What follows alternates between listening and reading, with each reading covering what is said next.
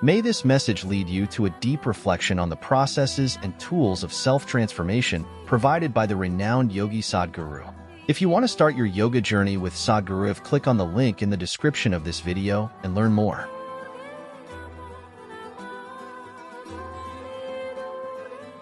But you know, I wish more people would do what you were doing, which is drinking life in and, you know, just observing. There is too much expression and no experience. Yes, you're absolutely right. And what do you say to people who need to listen, who need to drink life in a little bit more? Human experience happens from within. Pain and pleasure is generated from within us. Joy and misery generated from within us. Agony and ecstasy generated from within us. But we are thinking something else is doing it to us. So the more and more I looked at it, I understood the mechanics of how what we call as human functions from its very core of non-physical dimension to the physicality of who we are. As I observed it more and more, I realized various things. One day I was like around 17 or 18 at that time. Food was… no, I don't call this a eating problem, but I ate a lot. I never put on any weight because I was so intensely active, all the time physically active in sport, in climbing rocks, riding motorcycles, or at that time I was riding a bicycle endlessly. So one day I put a morsel of food in my mouth and it exploded in my mouth.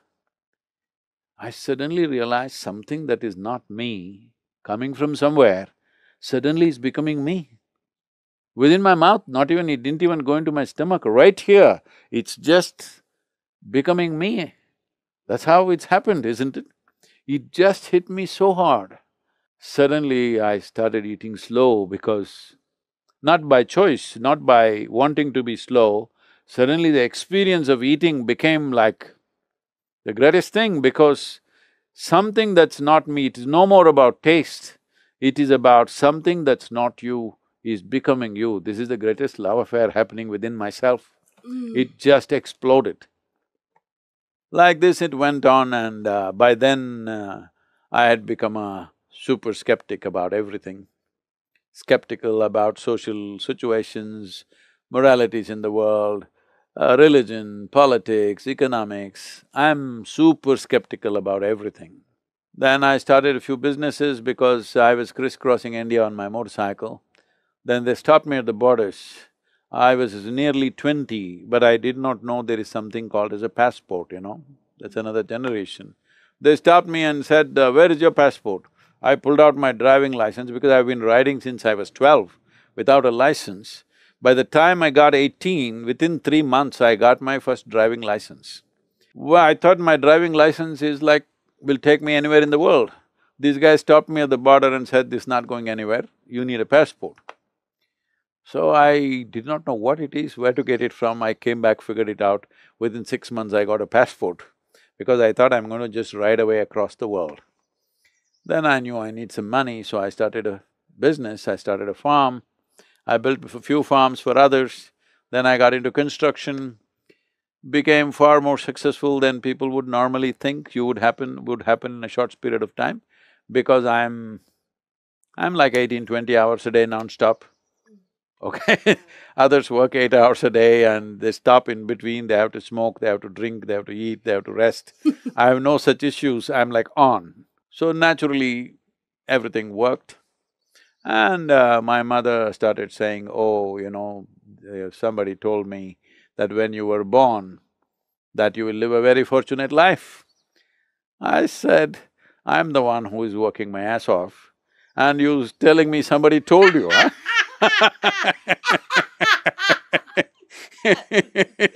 Somebody told you I'm fortunate. Do you know all the circus I'm going through? Yes. To produce results on the surface. Do you know all the circus that happens inside? Yes, I do know that feeling. I felt… I actually had an experience where I went to a church convention and when I was younger, and someone had prophesized over me and said the same thing. And now I kind of feel the same way. I mean, I'm working so much. Thank you. And it is a privilege, but it is hard work, isn't it? It depends. If you do it joyfully, it's exciting. If you do it miserably, it's hard. Yeah. No work is hard unless you make it that way.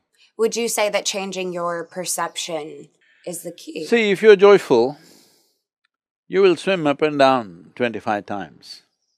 Well, is it hard on your muscles? Yes, it is. But is it hard? No. Is it hard work? No, it's joy. So you climb a mountain, is it hard? Yes, your knees will freak, but you're accelerated. So how can you call it hard work? If you're doing something that you don't love to do, then only you can do hard work. Hard work you must leave it for donkeys, because donkeys are always made to do what they don't like to do, unfortunately, poor animals. How do you encourage someone to find the joy in their life, and specifically their career? Because if they do find that it's hard work, how do you help them shift their perspective? See, somebody was telling me that it seems some studies are showing 70% of the Americans hate their work.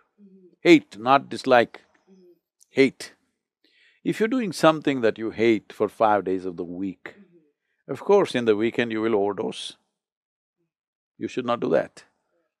Because this life is not about you making it hard and then in the end having fun.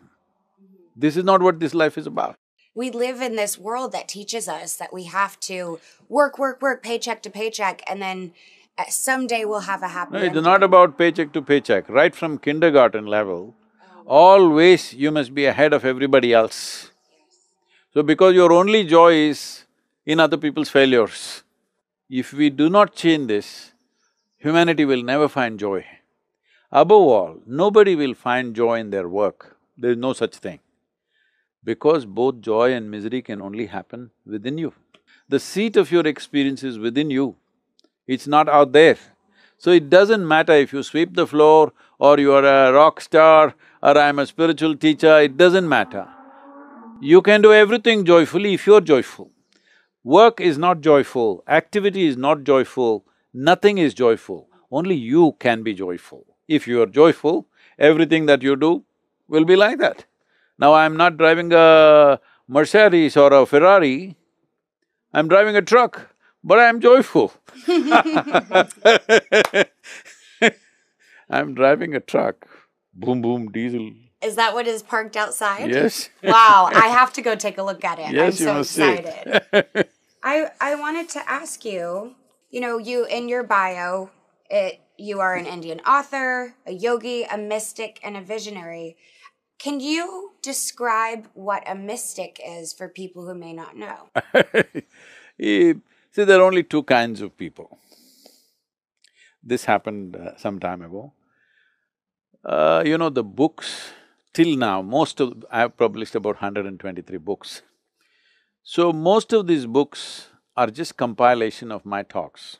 Somebody transcribes it and puts it, I never bother to read it, usually I give it a title. Amazing. Only these last three books, Inner Engineering, Death, and now the Karma, these three books I've sat on it and worked a little bit on it. Otherwise they're just talks, people compile and put it on. So this particular thing came to me, I just flipped through and then I wrote the title of the book, Of Mystics and Mistakes. Then our English publication department, because we publish in various languages, came back and said, Sadhguru, this is too much up in the face, you can't just say of mystics and mistakes. I said, see, there are only two kinds of people in the world, mystics and mistakes. Wow. Those who have made a mistake with their perception, they are mistakes. So much suffering happens because of that. If you perceive everything right, people will call you a mystic. Wow. So anybody could be a mystic? Of course. Wow. I love If it that is… thinking. if it is so unattainable, that means I must be some kind of a alien. Okay, so I do have to ask, speaking of aliens, do you believe in extraterrestrial beings? Well, I'm talking to you. I don't know if that's a compliment or not. 𝗂𝗪𝗓𝗏, out of his own device and deception, he devised it in such a way that he will always be in Gautama's physical presence. Gautama warned him, this is not good to fix up life like this. You are fixing me up like a wife would fix her husband. Because 𝗂𝗪𝗓𝗏, being Gautama's elder brother, before he took his monkhood, he put a condition on Gautama. He said, right now I am your elder brother. I can command you to do whatever I want. But once I become your disciple, I will have no such power. So let me exercise this right. And now I am telling you, after I become your monk and your disciple, never should you send me away from your physical presence. I must always be in your physical presence. Never you should say, go there, do that, do this. Always you must keep me next to you. Gautama said, you are trying to fix me up like a wife. Never you should love anybody, never you should do this. This is not good for you. This is not at all in the interest of your well-being. But as an elder brother, you are asking me, and if you insist, I will abide by this. But I'm telling you, this is not good for you. Ananda said, it doesn't matter, but I must be in your physical presence. He stretched it to ridiculous lengths. This wanting to be in the physical presence of Gautama, he stretched it to ridiculous lengths. It came to a point where after 8 years' break, Gautama went back to see his wife, who was his wife at least, Yashodhara. Yashodhara is a very proud woman. Gautama being her husband at that time, and Yashodhara with an infant child, Gautama left the house without telling her in the middle of the night like a thief. He did that because he admitted that he did not have the courage to face her. If he looked her in the eye, his determination to go in search of truth may falter. If he looks at his child, when the child is awake and calls him father, his longing to know may falter. So he left in the night. Now he is going back after 8 years, a fully enlightened being. But he is sensitive enough to appreciate the emotions of Yashoda, how she would have felt and how she is still angry with what happened to her life. What happened to Gautama's life is fantastic. What happened to Yashodhara is not a good thing. He knows that. So he is going there to see what he can offer to her now to compensate for what she has lost in these 8 years. So it is a sensitive situation. So he told Ananda, this once relieve me from the promise that I made you. This is not for myself. For me, she is no more my wife, I've grown beyond those things. But for her, I am still her husband who deserted her without telling her, without giving a warning about it. So this is a sensitive emotion for her. She's a proud woman. It is not good for you to be there. Ananda said, you must keep your promise.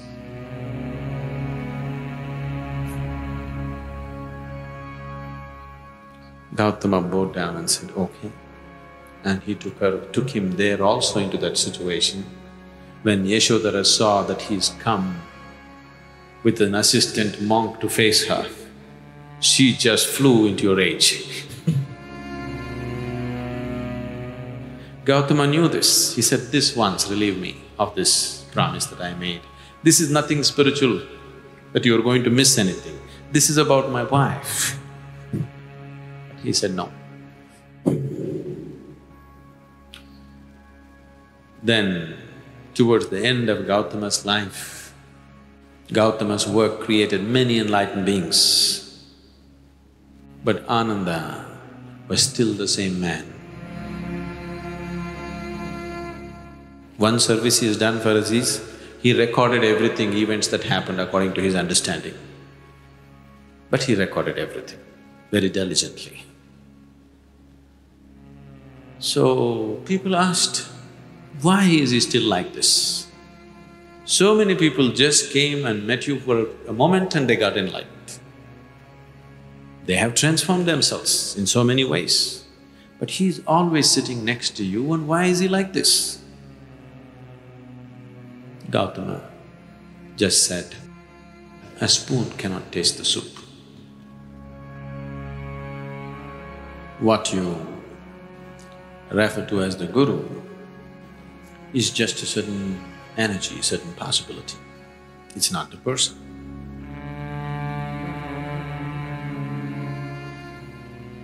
So the physical presence, is it important? It is very important. But the physical need not mean the physical body. The grace is not an airy thing. We can make it very physical. It's as physical as the breeze that you feel. It's as physical as the sunlight. Initially, when a person is just beginning to become receptive, being in the physical presence of the Guru becomes very essential, because your way of perception is only seeing and hearing and five senses. Because of this, you want to hold him in your eye, you want to hold him in your ears. This is the way you know he's there. Yes, it is a necessity in the beginning, but you need not remain there all the time. He will be very physical. Without any negativity, without any negative thoughts bringing down the intensity of the thought process, the first and foremost thing is, you must be clear what is it that you really want.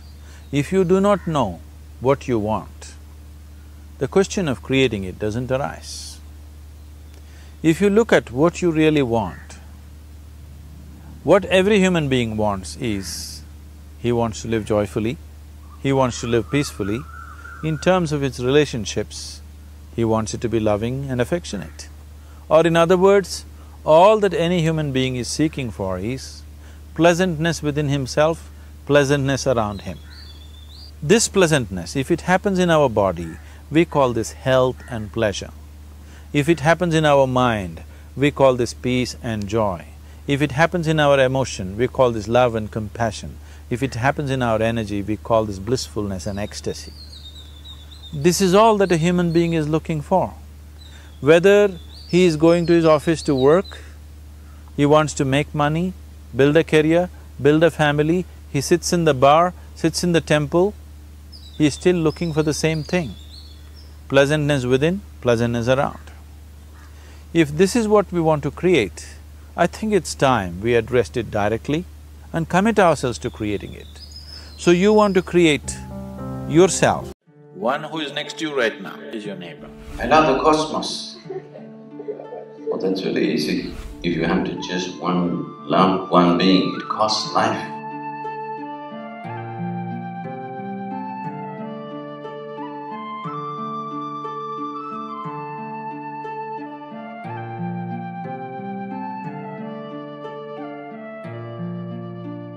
Neighbor does not mean somebody who lives next door. Whatever is right next to you right now. One who is next to you right now is your neighbor. If Jesus had said, love somebody who is in the other side of the planet, they would have loved them. going easy. Your neighbor, he is not good, isn't it?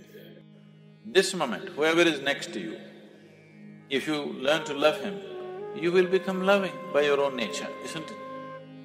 Yes? Because this moment this person is there, another moment another person is there, next moment an insect is there, next moment somebody is there. If you just learn to love anything that is next to you right now, your nature will become loving. Loving means what? On the level of the emotion, a certain level of inclusiveness, isn't it? Love your neighbor is not easy, it needs transformation, isn't it? Something about you has to change to love your neighbor. To love God, you don't have to change anything, you can bullshit yourself completely, you can bullshit the whole world and still love God.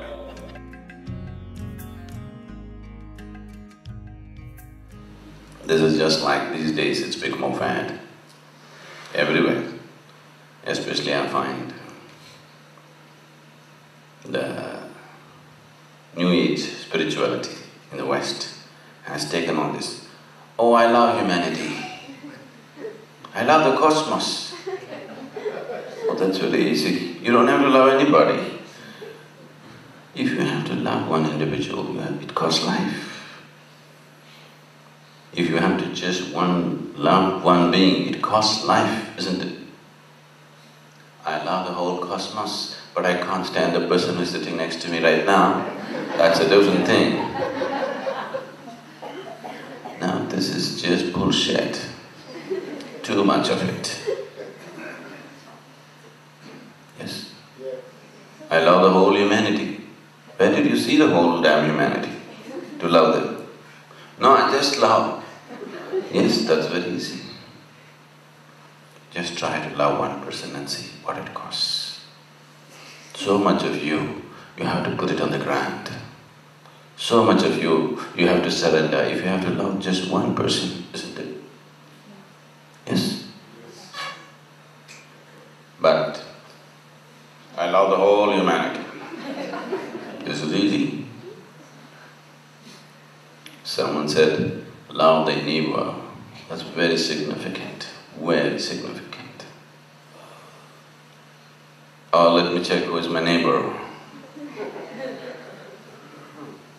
That's not the point. Whoever is next to you right now, whatever is in touch with you right now, just to love it indiscriminately. The very air that you breathe, neighbor. Yes? Is it your neighbor? Yes. The water that you drink, neighbor, sitting here, right? Is your neighbor? Yes. The land that you walk on, is he your neighbor? Yes. Just to know that, whatever is in touch with you right now. Now, this is something else, it costs life, otherwise it won't happen. What is life? This is after 60. You should have asked this question when you were 8, at least when you're 16, 60. But what to do, better late than never. He asked.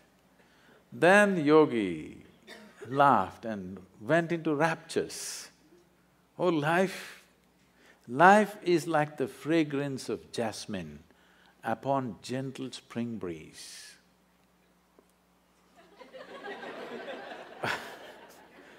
The bishop looked at him and said, what?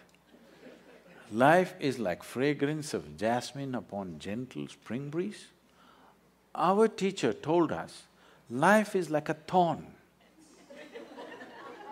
Once it gets into you, if you sit, it hurts, if you stand, it hurts, if you lie down, it hurts. What is this fragrance of jasmine upon gentle spring breeze? So the yogi smiled and said, well, that's his life. So this comes from the fundamental that when a human being clearly, experientially understands that entire experience of human life is created from within, never from outside. Right now as you sit here, do you at least see me? Even if you're not listening to me, I'm saying. Can you use your hand and show where I am? No, you're getting it all wrong. You know, I'm a mystic from South India. Now this light is falling upon me, reflecting, going through your lenses, inverted image in the retina, you know the whole story. Where do you see me right now? Within yourself. Where do you hear me right now? Within yourself. Where have you seen the entire world? Within yourself. Have you ever experienced anything outside of yourself? Right now, someone next to you, if they touch you, you think you're experiencing their hand. No. You're only experiencing the sensations in your hand. In the very nature of things, you cannot experience anything outside of yourself. When the entire experience of life is caused from within you, at least it must happen the way you want it, isn't it? The world will not happen the way you want it. At least the experience of living here within you must happen the way you want it. If your experience of life happened just the way you want it, how would you keep yourself, blissful or miserable? Please, you must tell me, I'm going to bless you. Blissful or miserable? For yourself, definitely highest level of pleasantness for yourself. What you want for your neighbor may be debatable, but you know what you want for yourself, isn't it? Now, blissfulness or pleasantness of life is not a goal by itself. It is only when you're blissful by your own nature. That means you determine the nature of your experience. No matter what is the situation, you determine the nature of your experience. Or in other words, you have no fear of suffering. Only and only when there is no fear of suffering will you walk full stride in this life. Otherwise, it's always about what will happen to me, what will happen to me. Every step is a half a step. Now, this so-called spirit of Eastern wisdom comes from those beings who walked full stride, who determined the nature of their experience. The outside never decided who they are. So, they could walk full stride and explore the depths and dimensions of life that others never dare to touch, because most of the humanity is only concerned about what will happen to me. What will happen to me means what? Will I suffer? That's a question. The first and foremost thing, if you truly want to explore dimensions which we are referring to as another dimension of wisdom or knowing, is that first you must determine the nature of your experience. You have no fear of suffering. Only then, truly exploring human consciousness becomes a reality. Touching dimensions of intelligence, which gives access to the entire universe, becomes a possibility. I'm supposed to open up for questions. It's time you ask your questions, please. The population I work with that are in the verge of homelessness or they're addicts, if I tell them that it is your intellect and it's your perception and this doesn't exist, they will laugh at me because it definitely exists. Because it's the dumbest thing to say. Right. So I wanted to know the spirituality that you teach, the spirituality that many gurus teach. How is it usable for someone that doesn't have food to eat and it's going to become homeless, and there's so many problems, especially in America? I mean, of course I teach them resiliency, it's a different fact, but every time I want to open my mouth and use some of your teachings, I have to step back. Now, the first problem is that you believe in the teachings, because this is the problem with the entire world. They've been cultured in some belief or the other. This is what is significant about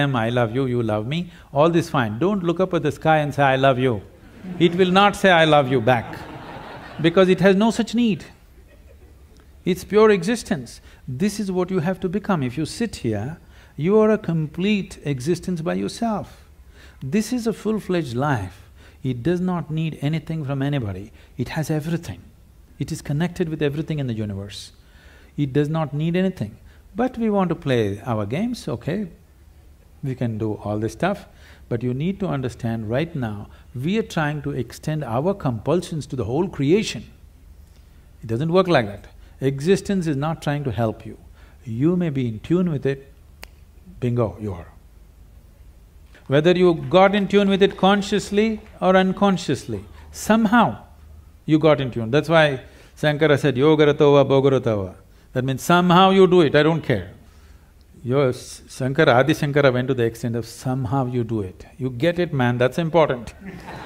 How you get it, who cares? Sadhguru, I am constantly torn between my senior colleagues who are extremely skilled surgeons. Sadhguru, on the heart, there are some procedures which are done by very few people on this planet. I'll give an example. I do an operation called pulmonary endarterectomy. That's the blood clots from the leg goes to the lung arteries and it clogs up all the arteries.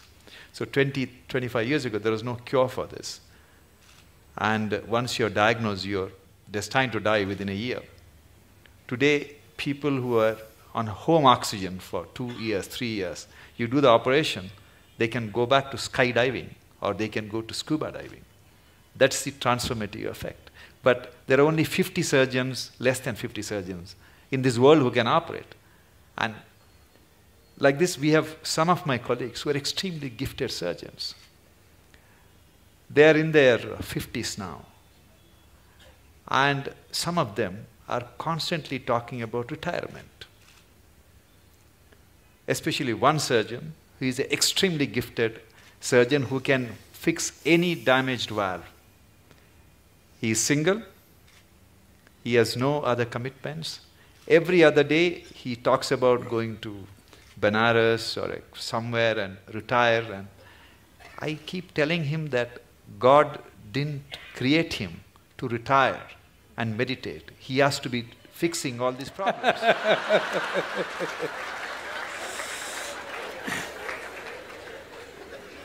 So he gives me extension every 6 months, Guruji. So at the end of 6 months, the usual rigmarole starts. He talks about retirement and everybody is depressed in the hospital. So how do you deal with this kind of people?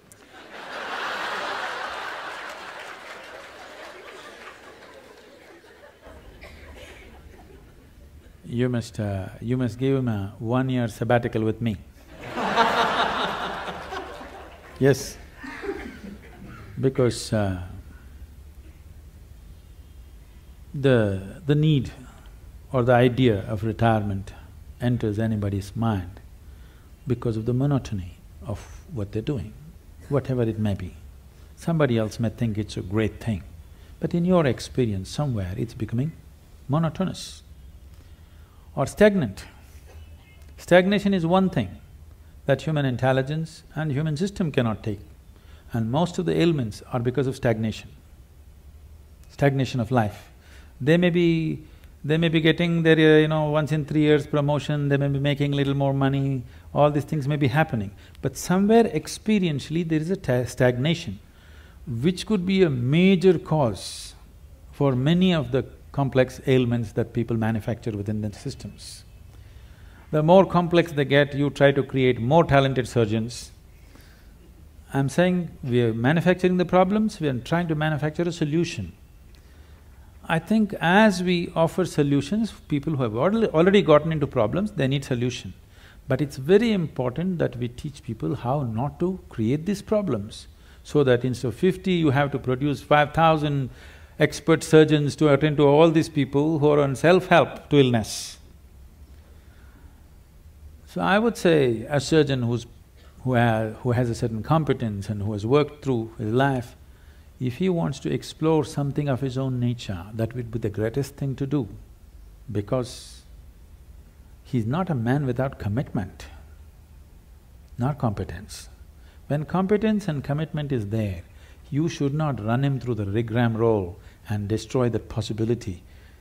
It's important that he explores something of his own nature, which will make him… we don't know what he'll come up with.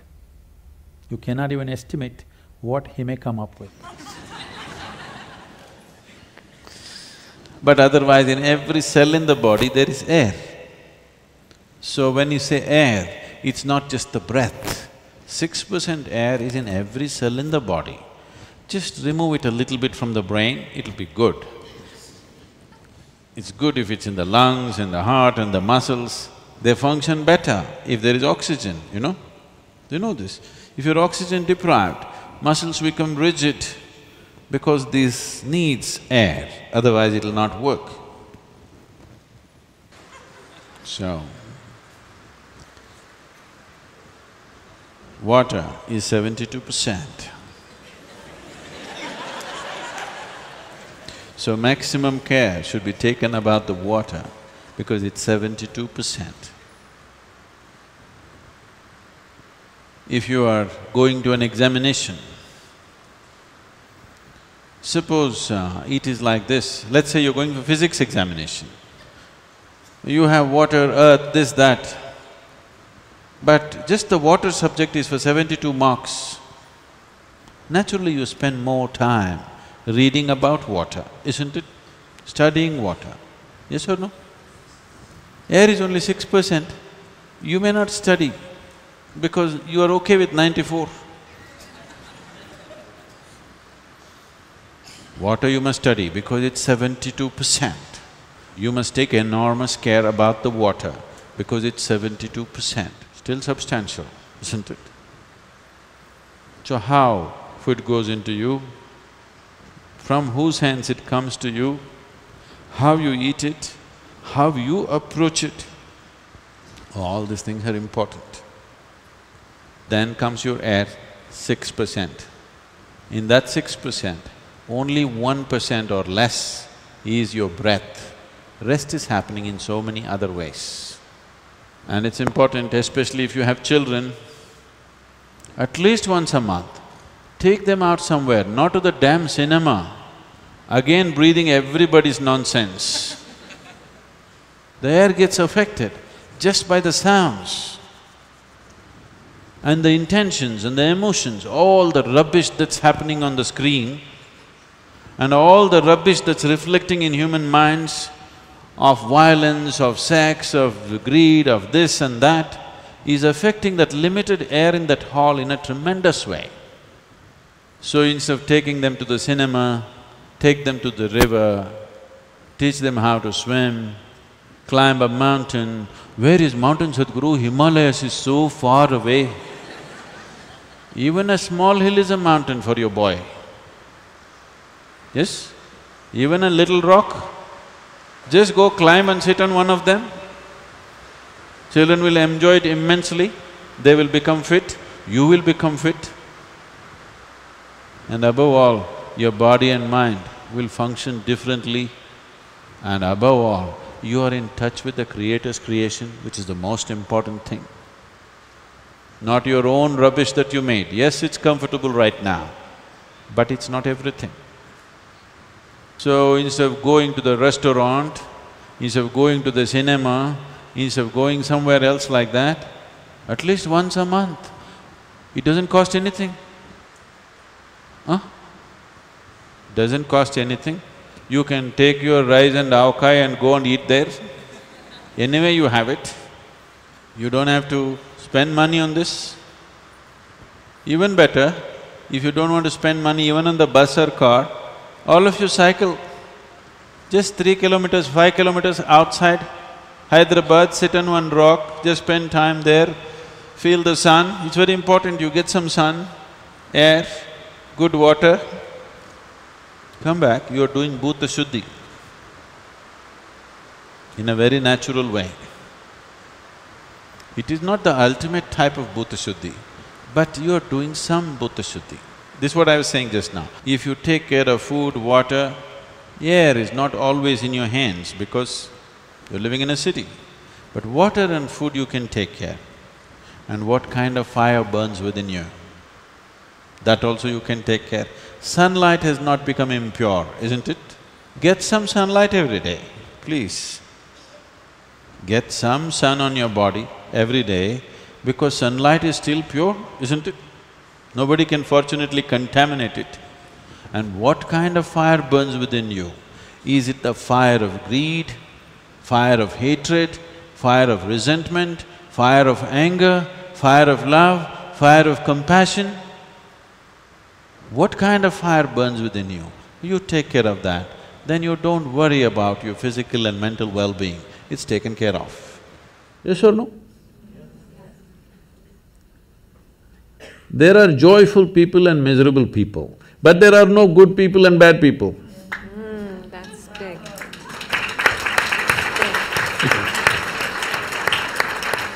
The moment we think we are good, we are entitled to destroy the bad, isn't it? Yeah. Oh, we've been destroying a lot of people for a long time. Time to stop that because human beings are in different levels of experience and understanding, variety of people. Anybody who is not like you is obviously bad, isn't it? Isn't it so? Those who are not like me must be bad people. Because the basis of goodness and what you think is goodness is decided by you. No, you have no business to do that. Willing means this, I'm just willing. I'm 100% yes to life. I am not yes to this one, no to this one, no. I am just yes and yes to life. If you are 100% yes to life, you are a volunteer. Oh, that's You have become a willing life. You have become so willing that you have no will of your own. People ask me, Sadhguru, how do you operate with all these people? All kinds of horrible questions they're asking, they're doing this, they're doing that. I said, my life is not about them, it's about me. It's about how I am. It's about me. It doesn't matter how they are, that's their choice. But how I am is my choice, this is my way. No matter what they do, I'm like this. Because I have not given that freedom to anybody that somebody can freak me, somebody can make me angry, somebody can make me happy, somebody can make me unhappy. These privileges I kept to myself. It's time you do that too. Because if somebody else can decide what can happen within you right now, isn't this the ultimate slavery? Huh? Isn't this? Someone else can decide what should happen within you. What happens around you, of course, so many people decide. What happens around us is not 100% ours, but what happens within me must be my making, isn't it? Right now, just about anybody can freak anybody because they're not volunteers, they're unwilling. Volunteering means you have no will of your own, you can do whatever is needed. You know, we are a volunteer organization, this means all kinds of people. Most of them are not qualified for the jobs that they're doing. And I cannot fire them because they're volunteers.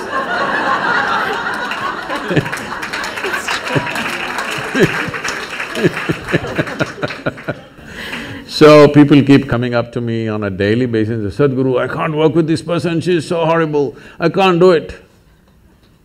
I tell them, see, in this world, this is the sort of people who exist, like this, like this, like this, like this is the kind of people there are. But if you want to work with ideal people, you must go to heaven. And today.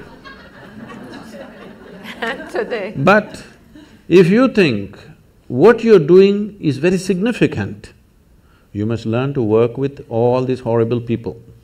This is how the world is. If you think what you're doing is very significant, you learn to work with all kinds of people. You will see horrible people will do wonderful things. Yes?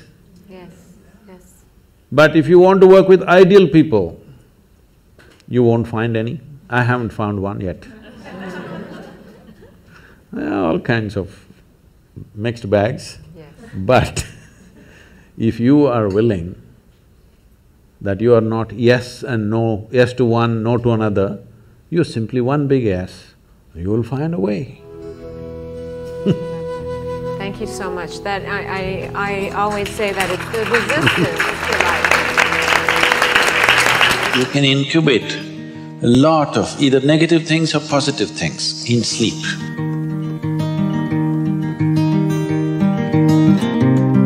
This is getting too easy. Just sleeping sadhana.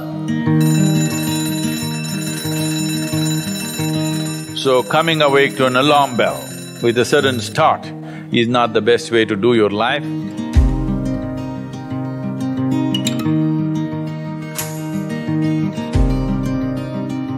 How many of you find that one day morning when you get up without any reason, you're just feeling ugly for no reason?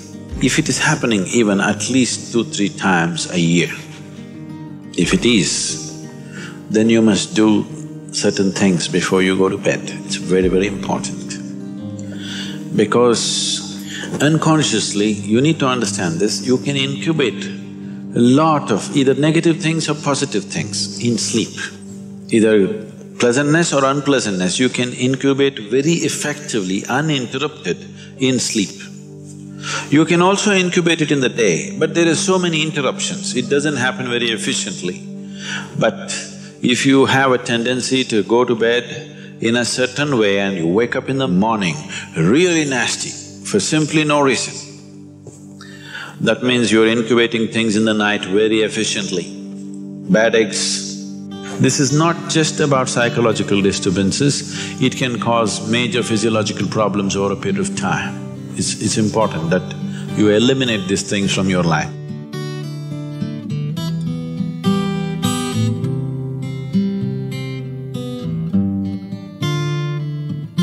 So, before you go to bed in the night, there are certain things that you need to take care of.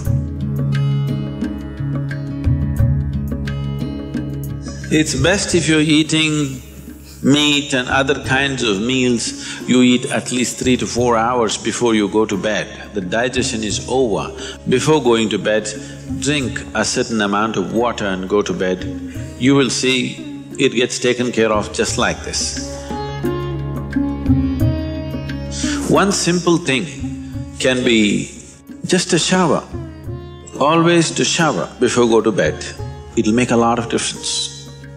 In this weather, maybe cold showers are difficult, so you go for lukewarm showers, don't go for hot showers in the night. Go for lukewarm showers, it makes you alert. So you will think, oh, I cannot sleep. it doesn't matter, you will sleep 15–20 minutes or half an hour later, but you will sleep better because it will take away certain things. When you shower, it is not just the dirt on the skin that you're taking away. Have you noticed if you're very tense and anxious, whatever, just a shower, you came out and feels like almost the burden has been taken away from you? Have you not noticed this? So it's not just about washing the skin. A whole lot of things happen when water flows over your body. This shower is a very rudimentary bhuti shuddhi because over 70% of your body is actually water. If you run water over it, a certain purification happens, which is beyond cleaning the skin. I'm talking about attention, not even about something, just being attentive. In the yogic systems, we have what is called as dashavadanis, shatavadanis. What this means is, a man will do 10 things at the same time. Now, when you don't miss a thing, everybody thinks you're some kind of a superhuman being. We can give you very dynamic processes through which you can scale up your attention to a higher and higher level.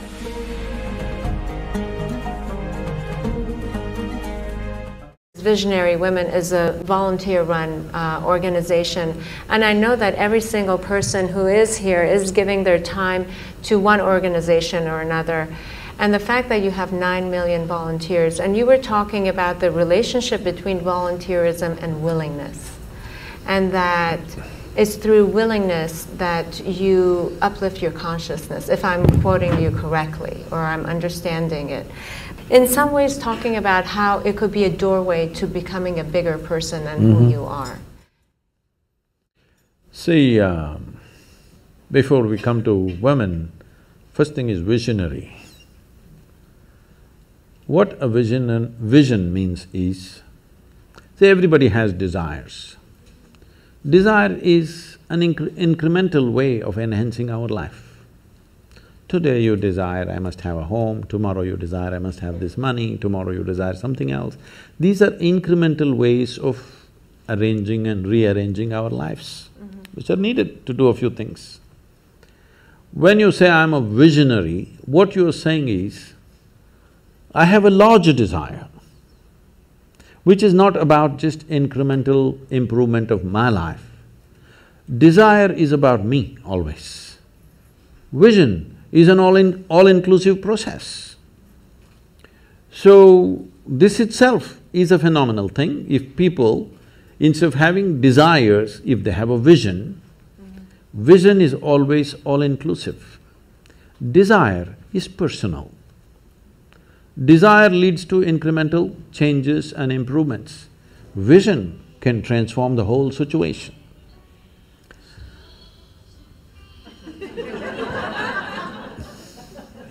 I like music. So, about willingness, because you said you're a volunteer organization, to be a volunteer means somebody who is doing something willingly, right? There's no other compulsion. There are no financial compulsions, there are no social compulsions, there is no something else. You want to do something willingly. So when you're a willing participant, right now, you're a volunteer. I'm asking all of you, right now, are you compelled to be here or are you here voluntarily? Oh, thank you.